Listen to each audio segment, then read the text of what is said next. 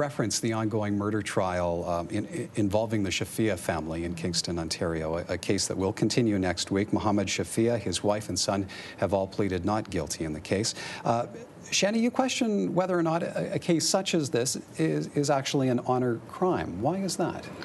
Well, I think, Michael, I think there's a number of different variables here. The first factor for me was if it wasn't an honor crime, if it was the older daughter that was in fact shaming the family through the choices that she was making, why was the why were all three of the daughters killed, for example, and why was the other woman, the older woman as well in the family, killed? Do you know what I mean? If it was an honor killing that was one specific person shaming the family, why sort of eliminate all of the women? So is that traditionally the case then with an honor killing? It's not so much a group of people as it is one individual being pinpointed. Historically, it's been one individual that's been pinpointed for doing a wrong in the eyes of the accused. Raj, do you agree with that? No, of course not. I mean, ultimately, an expert was called in the Shafia murder trial. This expert has written hundreds of articles on the topic of honor killings. That expert has written a book on the topic of honor killings. The fact of the matter is that there's no dispute that honor killings occur. There's certain prerequisites to make out a finding of honor killings, but the reality that Ms. Karmali is talking about, that somehow that these honor killings are specific or somehow logical, that's not borne out by reality. The reality is that sometimes women and girls are killed on the basis of rumor alone. Imam Soharwardy, let's bring you into the conversation, sir. So many Canadians have the perception that honor killings are rooted in religion, they're rooted in culture, and brought to Canada by immigrants. From your perception, is that accurate? No, it is absolutely not accurate. Yes, there are practices of honor killing in some of the communities. It's not a widespread problem in the Muslim community as well. It's a very confined, very local problem in South Asia, in the Middle East as well. And Islam condemns these killings because Islam requires to punish a person for his or her crime.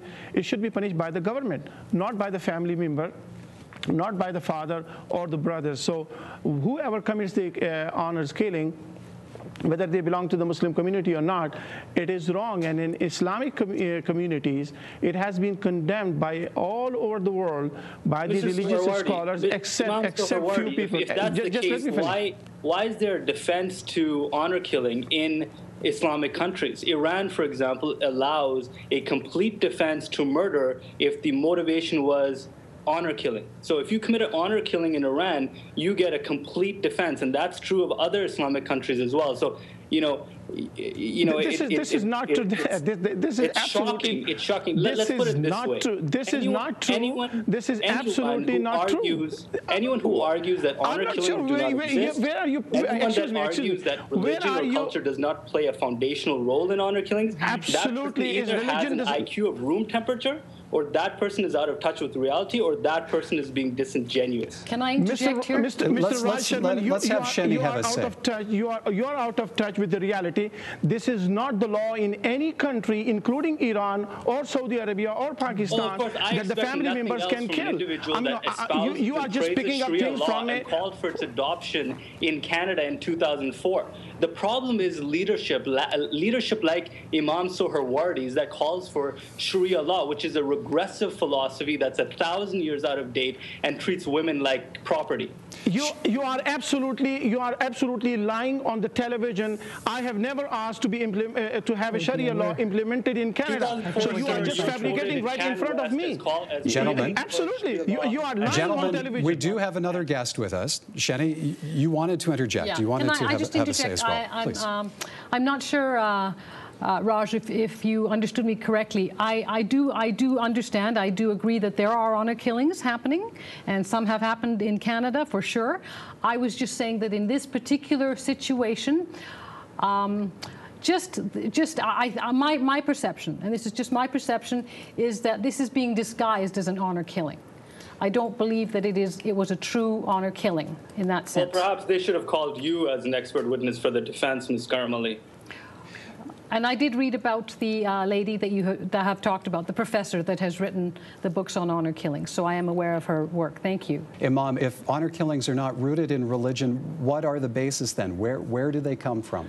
Good question. It comes from a very local, male-dominated culture, tribal system. It is the tribal system that goes on in Afghanistan, in Pakistan, in India, in some part of the Middle East. So it is not Islam. Actually, they are doing against Islam if they are killing their family members because the person commits sin. Sin has to be punished by God or by the government who has the authority to punish for a crime. It is not a family issue. Shenny, is it accepted in other countries? Is the honor killing? You know what? I agree. I see this what Imam is saying, and I also agree with Raj. I think that Islam does not condone honor killings. Okay, Islam as a religion does not condone honor killings. I think it's a mixture of attitudes and beliefs, from the individual, right to the family, to the particular community or cultural society that they live in. So I think that there are entrenched core beliefs that people hold about their family, about how women are viewed, whether women are owned. When we come back, are resources available to help women and children at risk here in Canada? And should the federal government be taking action to combat crimes committed in the name of honor? Tell us what you think by following the contact links at albertaprimetime.com. More with our panel in 60 seconds.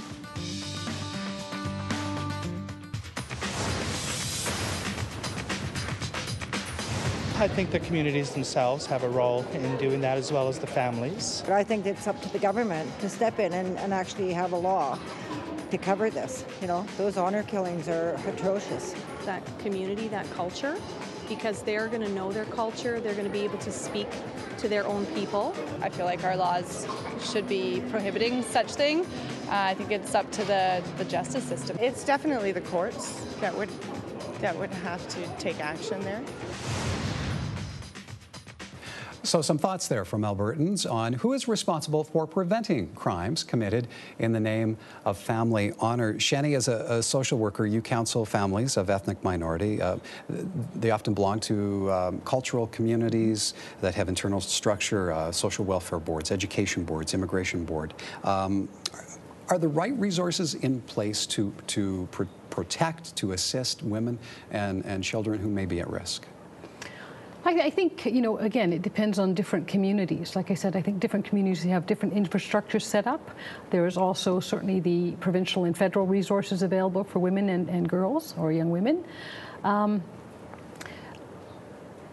think it's deeper than that, Michael. I think that until we can change this attitude, until we can change this belief, you know, about women and children, that it doesn't matter how many resources you put in place, there has to be that openness to be able to acknowledge that there's a problem, and you know, and not kind of cover it in the name of you know, pretending to be cross-culturally sensitive or things like that. Do you encounter in your practice people at risk because of this? Yes, I do. Yes, I do. And what I try to do is try to bridge the gap.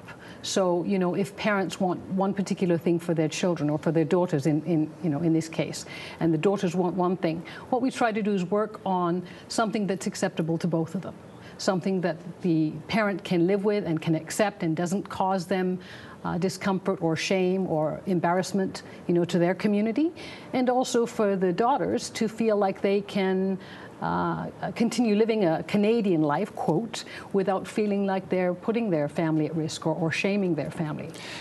Imam Soharwardy, you, along with other Muslim clerics across Canada, coordinated sermons one Friday back in December where you denounced domestic violence. Why do you feel some Canadians feel that killing in the name of honor is worth it? Yes, I mean, as the imam across this country, we came together and we provided not only guidance, but also the speeches and the sermons in mosques across the country were on the domestic violence because of the attention that the Shafia trial is getting across this country and across North America. And I think it is our responsibility as the religious leaders as Canadians that we should educate our community members and the rest of the Canadians that Islam has no place for honor killing, no place for domestic violence, and Islam condemns, Islam sees these as crimes, not even just something can be tolerated. It is intolerable in Islam, and that's what we did across this country. And we are reaching out to other people as well as the new immigrants to Canada within our resources, that when we come to Canada, we have to understand that this is a country where Islam is not a dominant religion, where the Muslim community is a very small minority. We have the laws that we must follow, and those are the Canadian laws. Islamic laws are not implemented in Canada. If somebody wants to practice Islam, this is his or her personal behavior, but it has to be within the laws of Canada. And in Canada, domestic violence is a crime, and we all need to understand, and we should all know it. Raj Sharma, is this an issue for immigration policy?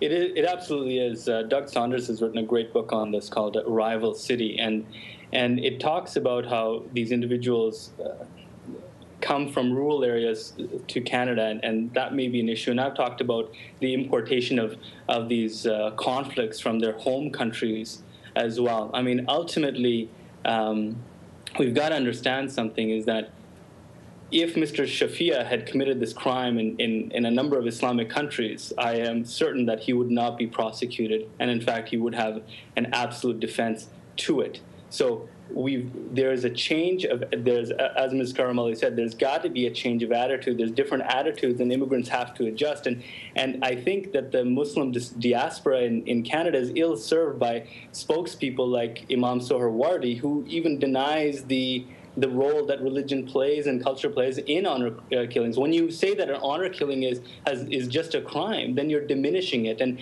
that's an utter lack of leadership that we see. It is a crime, and that's how we've got to address this. Mr. Sharma, it is a crime in the eyes of Islam. It is crime in our culture. It is crime in our religion.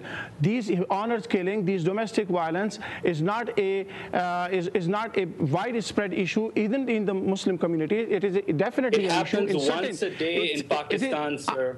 There's an honor killing every single day in Pakistan. Excuse me, I am from Pakistan, and I know better than I am from originally from Pakistan. Excuse me, I am originally from Pakistan. I was born and raised in Pakistan. But you are exaggerating. You are exaggerating these numbers. This is not true. But I'm not saying this does not happen. It does happen. It does happen in a part of Sindh province. It does happen in the Punjab province. It does happen in certain parts of Afghanistan and Pakistan border. So I'm not saying it does not happen. Gentlemen. But it's not a widespread problem. It requires our dedication to reach out to those people who are not well educated, and we need to educate them. And that's what we should do, rather than finger pointing and blaming each other. That's not the Canadian way. We should help gentlemen, each other let's to wind down this conversation. And Shenny, we're going to give you last word on this. We're almost out of time.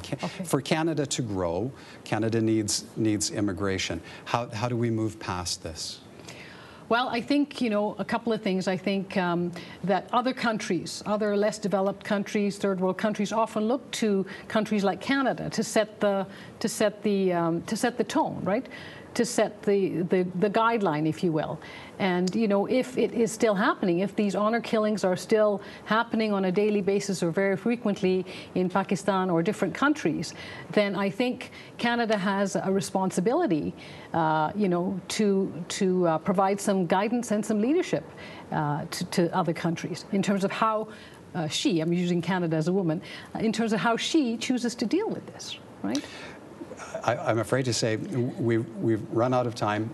Thank you for bringing Alberta Voices to this widespread discussion. Much appreciated. Thank you for having me. Shenny Karmali is a registered social worker with the Alberta College of Social Workers. Imam Syed Soharwardy founded the Islamic Supreme Council of Canada. And Raj Sharma is an immigration lawyer with the Calgary firm Stewart, Sharma, Harshani, Barristers and Solicitors.